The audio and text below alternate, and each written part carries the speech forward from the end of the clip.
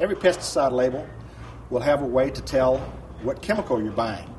Many times people buy their lawn and garden products by the brand name.